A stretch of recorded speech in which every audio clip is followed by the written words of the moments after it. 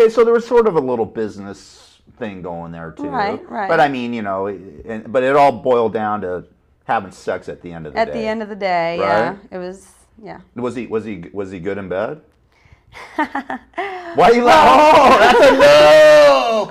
That's a no! Jesse James sucks in bed! No comment. Oh! Here, a worldwide exclusive. No, was he good in bed or not? It's all right. He didn't give. He was a taker. Mostly. Right? Yeah. I mean, what was he kinky? Did he did he try to like do anything weird or?